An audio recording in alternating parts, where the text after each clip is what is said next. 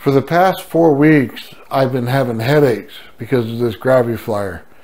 And not because it's stressful or anything like that. It's a physical thing. And I didn't understand why. And I think I do now. I know a lot of you out there say I'm creating gravitational waves in this thing. I honestly think that it's a microwave that I'm creating. And there's a reason for that. And let me explain, and then you can tell me if I'm wrong or right in this. But this is what it is. We have an anode and cathode when you get into a magnetron and a microwave. They're like this, a post, and then you have a wire that wraps around it. On the outside, you have little chambers, and inside those, you're going to create resonance. So you're creating a resonance chamber. On the top and bottom, you have magnets, and they hold in that so that it can spin. It's pretty much real simple, right? So when we look at the Graviflyer, are we creating something that's much different? So just understand this. On the top and the bottom, we have an anode and cathode. We're putting high voltage in the top and bottom. So we're creating a magnetic field. So it's not magnets themselves, but it's actually a magnetic field from the high voltage itself. In the center, we have a plate, and it resonates at a certain frequency. So what happens when you hit the correct frequency that resonates the actual aluminum itself? It creates a microwave. I've been wondering why I've been getting these headaches. And unbeknownst to me, all I've been doing is shooting myself with microwaves. So, I ask you again, is it a gravitational wave that's making the heat come up all the way around the outside? Or is it a microwave? It's an interesting question, and it's a fair one. So, let me have you experts tell me exactly what you think it is. Personally, I think it's a microwave. And I keep saying that because of the reaction that I'm getting from it. I've had a headache for 4 weeks. It just won't go away. You can take as much aspirin as you want and it's not going away. It finally did today.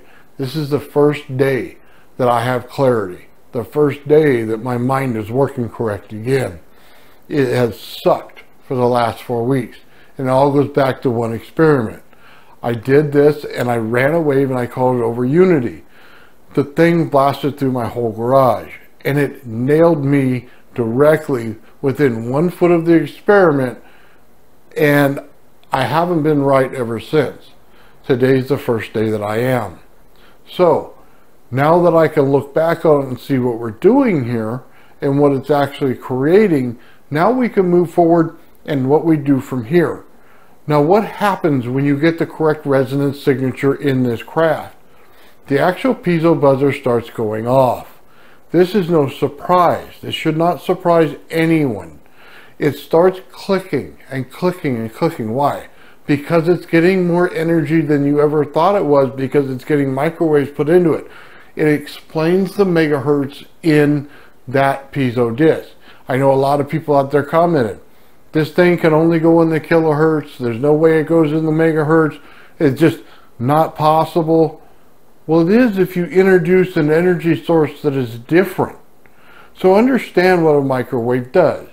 It actually produces a higher form of energy than what you're putting into it that cooks your food. That's pretty much the basic of it. So why am I saying that it's producing more energy than it normally should? Because it's producing microwaves. Now, how we use those microwaves is completely up to us. Now, I've shown experiments where I put this little piece of dryer sheet on it, and there's a field around it. When you create the Tesla field on the frame of this thing, it creates a field around it like this. So what happens is, you have the high voltage on the inside and upper and lower plate. When you put this dryer sheet in, you're allowing that voltage right there to now be put on the outside of that Tesla field. So what does the Tesla field do? It pushes it out. You'll see in all my experiments that it actually tries to mess with my computer. It starts flipping things on and off and starts giving me things of USB and plugging in wrong and all this stuff. And it has nothing to do with what's wrong. It's sending that microwave to my computer and it's flipping it out. So now that we know that, now that we can understand that it's the actual microwave that's doing it, now let's look at this a little bit differently.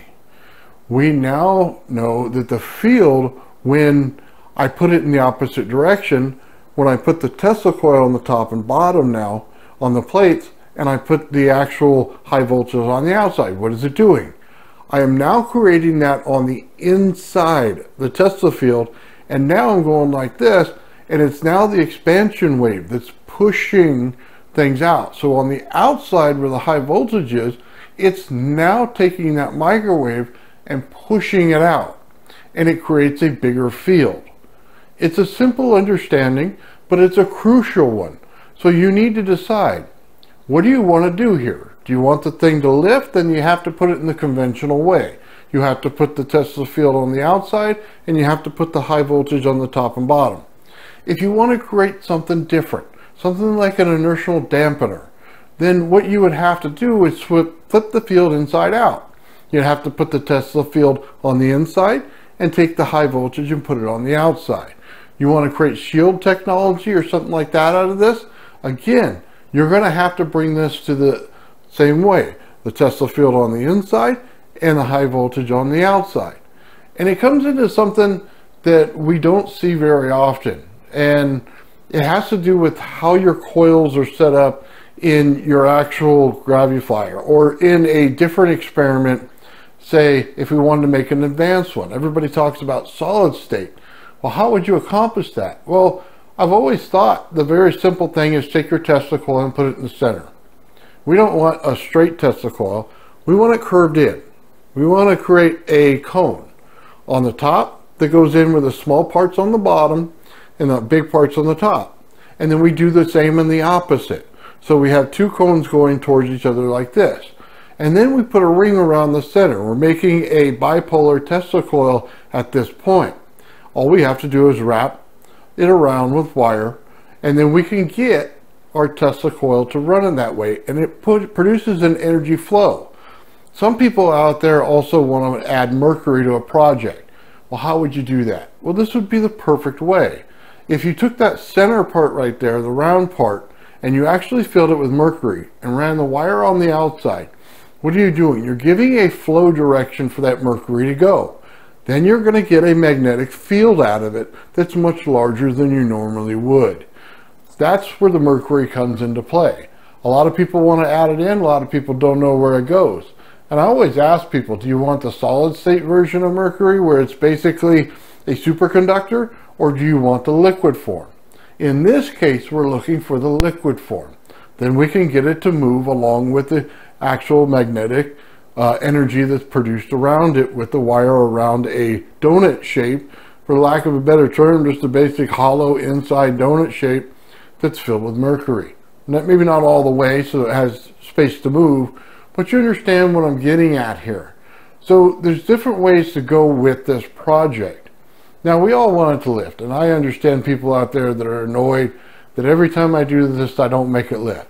Is it possible for it to lift? Absolutely. That's why I did this project in the first place. But do I know deep down that there's more here, that there's more avenues to go down and look at why we're in this, working on this machine? Yeah, I do. And I think there's going to be a lot of experiments that come out of it. So, now that we understand exactly what it is, and again, I say microwave, you may say gravitational wave, I don't know that there's much difference. We see the Earth in the magnetosphere, and we have microwaves coming out the top and bottom. Is it a coincidence? Is it something that they're just like maybe a fraction off from one another, and it takes one or two things extra in a device to convert from a actual microwave into a gravitational wave? It might just be that way. And if that's it, that's cool with me. The reaction I'm getting says microwave. What everybody's telling me is gravitational wave. I'm trying to understand both in one thing. So could it be one? Could it be the other? Could it be a slight degree off? I don't know at this point. It seems like it's probable that that's the way it is, but I don't know. So I can't tell you definitively what it is. I can tell you what I'm getting, what it's feeling like, what the actual reactions is. I mean, if you look at the experiment, we're hitting 74 degrees on this plate, 76, 78. We're nowhere near heat. but when I put my finger on it, it burns. Now, usually that happens in a microwave. So, could it be the gravitational wave burning it? Could it just be the Tesla coil having a strange effect where it burns your finger? Because Tesla coils burn your fingers all day long. So, it could be either one of them, but where it's going to, where it's actually at on the craft itself, you see, it's not on the inner portion of it, not on the center plate. It's not on the inner portion. It's all directed towards the outside. That's what's strange about it. It's all directed towards the outside. Could give credence to the gravitational wave at that point. So, which part it is, I don't know. I just know that as we're building it, we're building a open air magnetron is basically what this thing is when it really comes down to it. I've always said, if you looked at my older work that I did on my channel, I always wanted to put a magnetron directly in the center of this device. What I didn't realize then, and I know now, is that I've actually have it here. I didn't realize it was here. I didn't look at the actual signals of everything. And now I do. And now I can see that it's in here. It changes the experiment and how you look at it and how you proceed with it. One, I need more cautious equipment to get into this a little more, especially when I'm putting this much power into it. You know, I know a lot of you out there say, okay, you got maybe 30 inches, 36 inches at the most on your field. My Tesla coil could go way over that. Let me just tell you that. I have this thing, it's 230 volts that it's available to me, and I'm only using 40. Now, it comes into the way I wired it, because I'm wiring it where the actual thing is pushing back on it, so I get more resonance than I do of any kind of spark coming out of it. I know a lot of people get these big wild sparks. I don't. I don't know if you noticed this or not in any of the experiments. My Tesla coil, it actually just puts out the actual resonance. So it's pushing a field out, but it's not making huge sparks out of it. Matter of fact, the sparks are about the same as what you get when you click your lighter. That's about the amount of sparks that I get out of this thing. The rest is all pushed into the field. So if I unleash this a little bit, maybe put a potentiometer in there instead of a resistor, then I can adjust that and I can get it to go in different ways. That's what I did with my high voltage. You see, I like to run 2 flybacks. I think it's so much better to get in there and get a voltage that's not as has many amps into it. It doesn't have that many amps into it. I like the free flowing of how much I can put in there. Lately, I've been using this, you know, a power source that's adjustable, and I tried to buy one where it controls the amps and the volts. It sucked, okay? And I'm kind of left at the point where it's either buy the $300 one or the $50 one that sucks. And the $50 one isn't going to work, so I'm going to have to purchase the bigger one in order to get this right. There's a reason I say that. You have to have so many amps to magnetize a plate. And because they're aluminum, this is the thing that'll drive you nuts. They don't magnetize. They create a field around it that has a magnetic signature around it. But the aluminum itself cannot magnetize. That's why it always pushes the field out from it. That's why you see things getting pushed out when it comes to that actual rotating disc. It's because it cannot hold it in there. So if you want to put copper in there, you want to put steel in there, what happens? They magnetize in and they'll pull the energy in. They'll never push it out. It requires eddy current to push it out. And now you probably are starting to wonder, the magnets on the bottom that go through all this whole thing creating the eddy current, why is it there? Well, that was a simple answer right there, is that the aluminum itself with eddy current coursing through it is much stronger. So now it pushes fields out. That's why I'm getting a field that comes out of this thing and goes for distances, is because the aluminum itself, if I created it in steel, it would pull everything in and never be able to push out. That's why I don't do it. Copper itself will get energized in a magnetic field. So it is not a very good product to put into this. We're looking for something that keeps the voltage on the outside. It has to go, when you take the aluminum disc, it has to make the feel on the outside. Now, I've been told to coat this thing and to put different products on it to change the way it works. Guys, the fields work perfectly. I don't have an issue with the fields working. I don't have an issue with getting the gravitational wave. And now that I've got this piezo working just right, guys, I hit the correct resonance frequency. A lot of people out there running these things at super high speeds. Understand this. It's not until you get that fan motor that you're really going to understand this. It cannot do those speeds. I'm sorry. It just can't.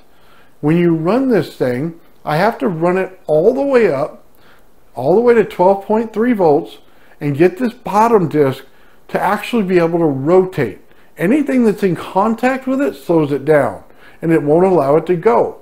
You have to ramp it all the way up in the beginning of the process. Then you can get the rotational speed up to its max level. Then you have to bring the thing down.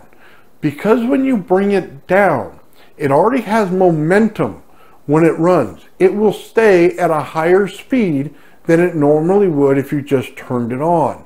That's why you have to start it up first, so you can get this thing in the correct spot. Only when the top and bottom plate are in the right spot do you get the actual resonance out of the center disc.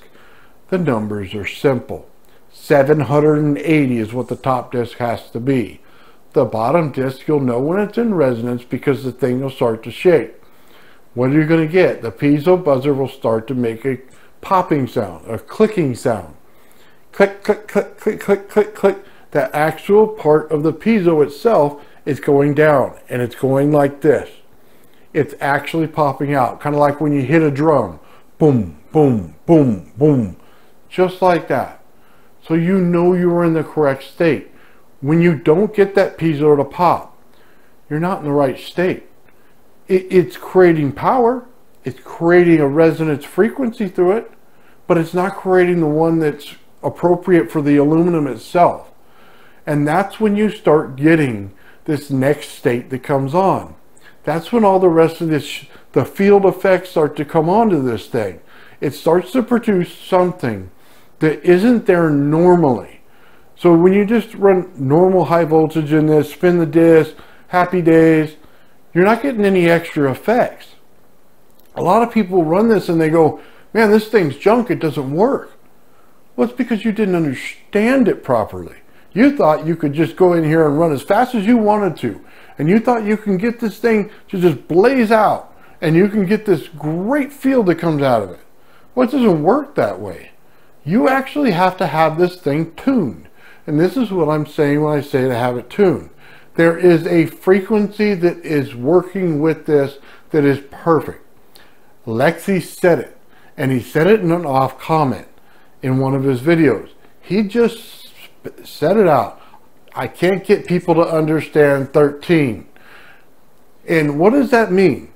Because he knows that it's 13 hertz. He knows that it's 780 RPM. And he can't get people to understand it because they don't understand the interaction of everything else. Everybody wants to change a device. Well, if his device works, why are you changing it? There's not something extra you added here. He's very clear when he talks in his videos exactly what's going on here. He's telling you the stuff that, you know, hey, this is what the product is. This is, you know, what goes in here. Here's the dimensions of it. He's laid it all out. The biggest part of the puzzle is, can you figure out how we can get every bit of extra effect out of it? That's the whole thing here, guys. When you start to get these effects, you start to put a picture together.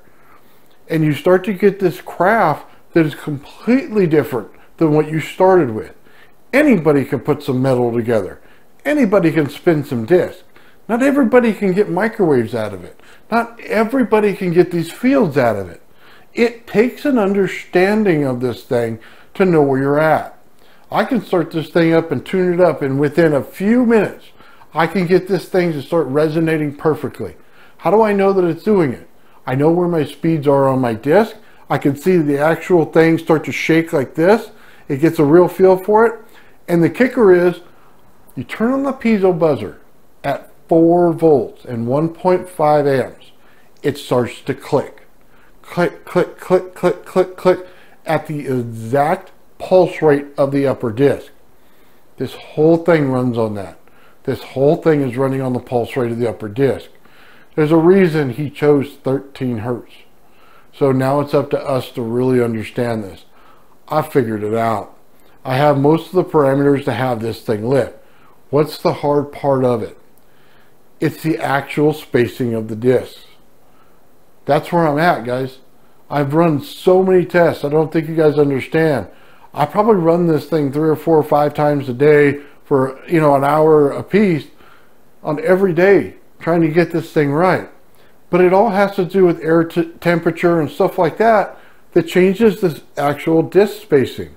So you'll see it in every different one I run in all the experiments, the disc spacing is different. And I change it based on what I'm thinking is going on. Do I have it right yet? God, no. I don't have that right at all. I mean, you're going to get, and it comes down to this, just understand this. On the day that you have it just about perfect, you can start to feel the static in the air. I can feel it. It starts to just get all up in the hairs on your arms. It starts to really get to you. Okay, the days that you don't, there's no feeling in here. There's nothing. There's nothing in the room. You won't feel a thing. And it really has to do with what this thing is actually producing. I keep saying that, and I'm trying to drive a point into your head. This thing could be a chunk of metal that spins and looks nice on your shelf. Or it can produce something. It's very simple. Can you get this thing to produce a microwave? If you can, you're on the right track. If you can get this thing to start shaking like this, and then start popping that piezo buzzer on the top, you're on the right track. If you're not getting those things, you're not tuning it properly. And you probably have way too much speed in your disc. Or you have an over amount of volts, or you have an over amount of amps in your high voltage. Now, when I adjust those, please understand this. What I'm actually doing when I adjust them. When you get more volts, you're able to push a field. Okay, like this. On the outside, if it's on the outside and your testicle coils parts are in the center. If it's reversed, understand this. You're filling up a chamber. The actual Tesla field goes on the outside, and you're filling up a chamber inside of it. And that chamber inside has all of this air converting into like an electrostatic air inside there is what it's doing. So you're actually creating an actual bubble inside there, but you're changing the air inside of it.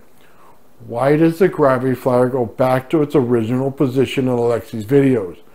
It's because of this fact. It goes back to the actual bubble that it was in before. It has to move back into it because that's the area that it created. So like frequencies, like frequencies. That's just the way it works. Like areas, like areas. He's creating one that goes in there and it stays in there. So when it comes out, it automatically wants to go back in there to be in the environment that it likes. This thing is a crazy machine when it comes down to it. You really have to dive into it seriously. If you're just looking to put some high voltage into it, man, don't bother. Just don't bother. I mean, I could do it right now. I have a AC flyback that I use on here with a voltage multiplier. It makes some gorgeous lightning fields out of this thing. I mean, just starts ripping voltage as it starts to go around. The plates come out, like this off of it on the center plate. We can just rip voltage all day long.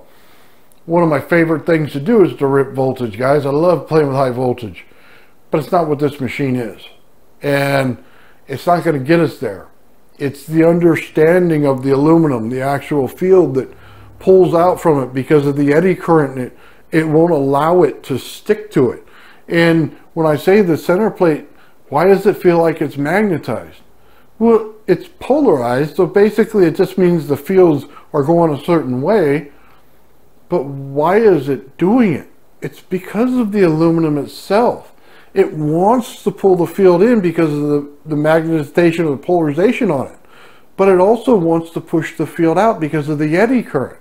It's what makes aluminum the correct product to use here. It's why I don't use anything else, because I know that I need that in here. Other things, like I said earlier, it just won't work right. So anyway, I hope this gives you guys a more understanding of what's going on. And I'd like for you guys to tell me out there, is it, like I said, is it a microwave or is it gravitational waves? Now that you understand what I'm looking at and how I see it, which one is it? Is it a couple degrees off? Is it right there? Or is it the other way? It'd be really interesting to understand. I know a lot of people got upset at me in the comments for that because I wouldn't be definitive about it. And it's because they just don't understand if it's one or the other. I think they're closely related, and I think they both show up in our magnetosphere. I just don't know which one's right yet. So you tell me. Anyway, guys, thanks for watching. If you like what you saw today here, please like, share, subscribe, and comment. Do all those fun things, and have yourself a great day. Thank you.